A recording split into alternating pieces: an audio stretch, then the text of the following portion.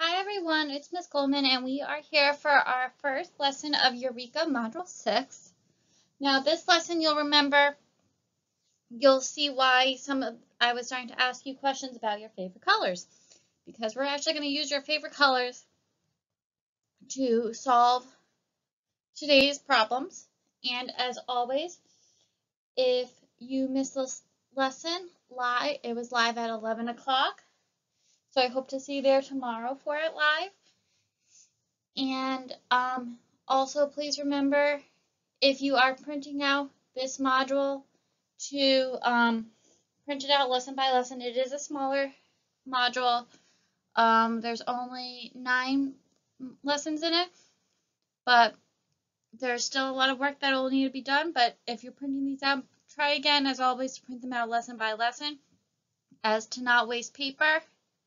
And if you are solving these on paper, because this module does involve a lot of drawing, make sure to send me pictures of your work either through email, Google Classroom, Class Dojo, so that you get credit for the work. Because of the drawings, I will be giving some extra time for you to do your work, and you can always pause, as always, if you need more time. So let's get going. So for this first part, I said, what is your favorite color? Survey the class to complete the tally chart below. So here you can see I had surveyed all of you. These are who answered, so we're going to use what data we have. So as you can see, we have 1 green, 1 red, 5 blue, 1 orange. So I did this first part for us. Number A said use the tally chart to answer the following questions. How many students chose orange as their favorite color? Well, as we already said, 1 student chose orange as their favorite color, and we can see that right here. So now you're going to do how many students chose yellow as their favorite color? Which student did students choose the most, and how many students chose it?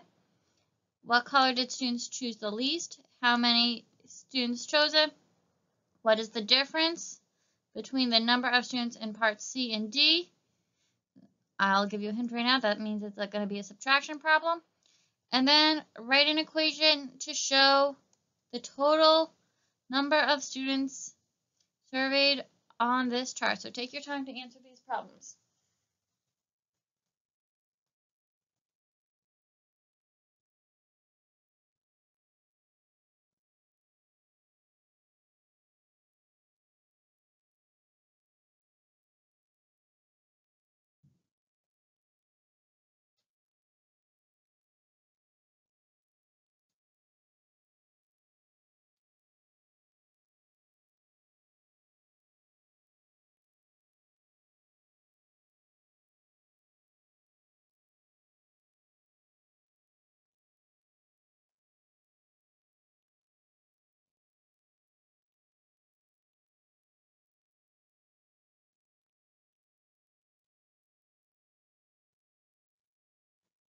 All right, we are now going to start going over these answers.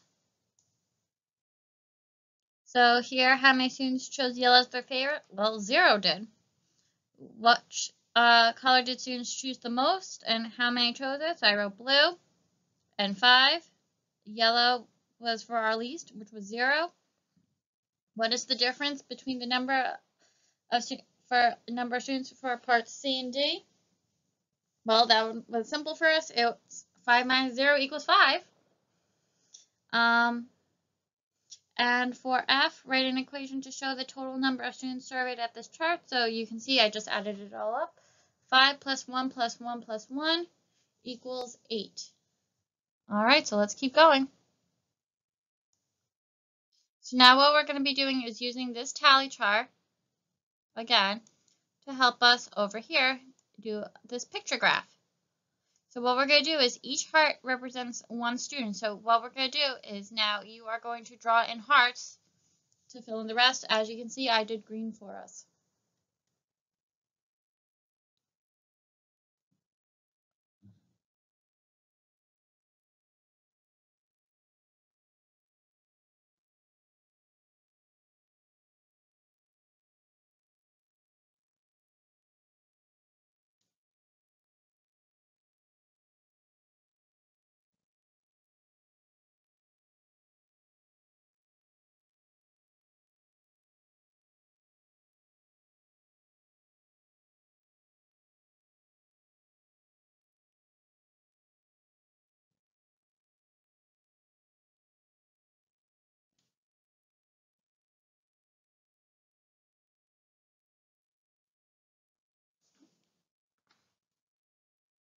All right, and we're going to go over these answers. So as you can see, I just drew in hearts to match. So yeah, you can see there's still one green heart, one red heart, 5 blue hearts, and 1 orange heart. So let's keep going.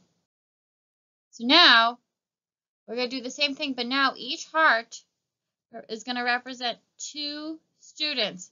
So you're going to have to get creative with that 5 and the 1s.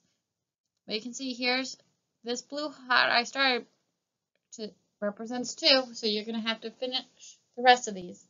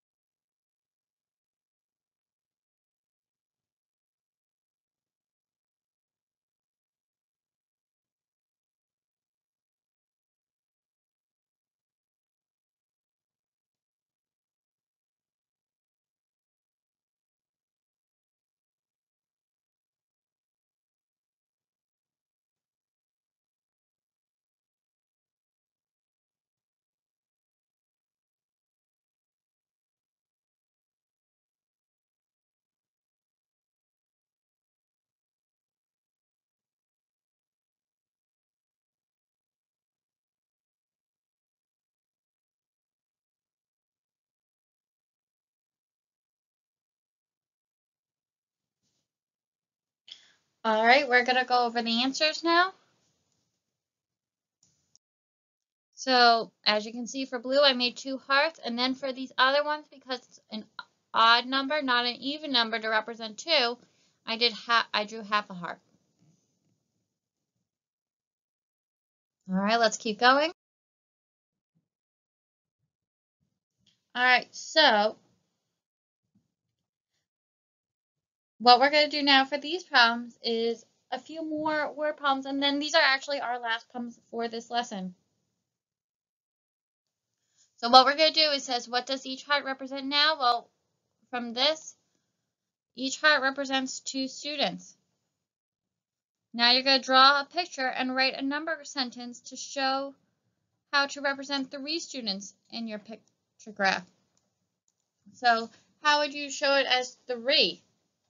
Then, how many students does this many hearts represent? I'm not going to count them for you. You're going to count them, and then you're going to write a number sentence to show how you know. And then finally for D, how many more hearts did you draw for the color that the students chose the most than the students who chose the least? Then write a number sentence to show the difference between the number of votes. I'm just not even going to actually, you know what, I'm not going to underline any of it because it's getting a little messy. But I'll try highlighting. So how many more hearts did you draw for the color that the students chose the most than the least? Write a number sentence to show the difference between the number of votes for the most and the least. So work on that. Those 4 problems. Or 3, I should say.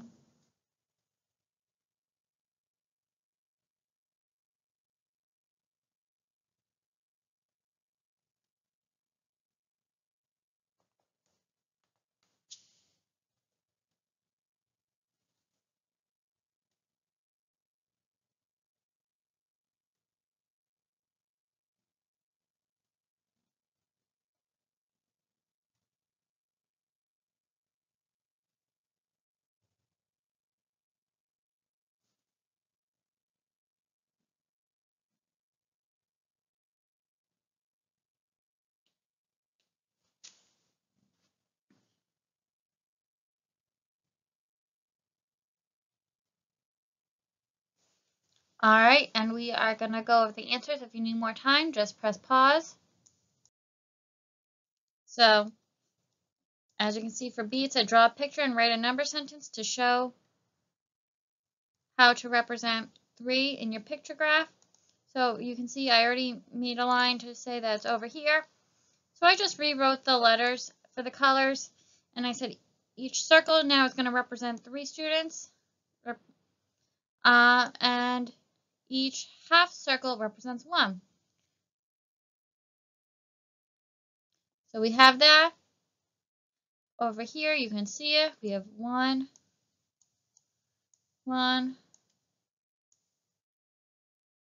5, and 1. So over here, how many does this many hearts? Well, there are 7 hearts here when you count them. And if we said each one represents 2, 2 times 7 is 14. And then finally, for how many hearts did you draw for the color students? Well, I just did it from up here. So I said for hearts, when it's equaling 2, it would be 7, because then 14 minus 0 is 14, because we don't know what the least. There's nothing here for the least. So that's 0. So I hope you were able to get things out of this lesson, and I will see you tomorrow at 11 o'clock for our live math lesson. If not, I hope to see you soon because I miss you. And as always, be safe, be smart, go for the gold, and see you tomorrow. Bye.